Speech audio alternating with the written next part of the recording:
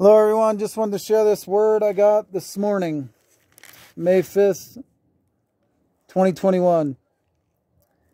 Many turn to me in their suffering. Blessed are they who long for righteousness. Blessed are they who have been brought forth from unrighteousness.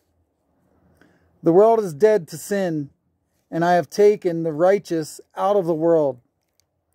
My love for my children is a consuming fire, and soon my consuming fire shall come upon the world and put an end to corruption. My sons and daughters shall be caught up, and chaos will ensue. This will be explained through deception, but there will be many who proclaim my words. It is then those who scoffed and mocked will now be scoffed and mocked.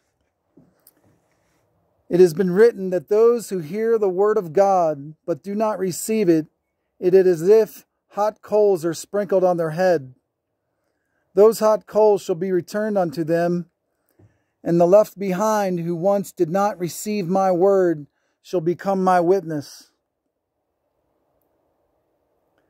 This is how it must be.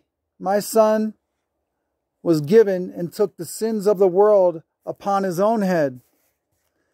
Many acts of God were foretold and performed before the very eyes of those who rejected and crucified him.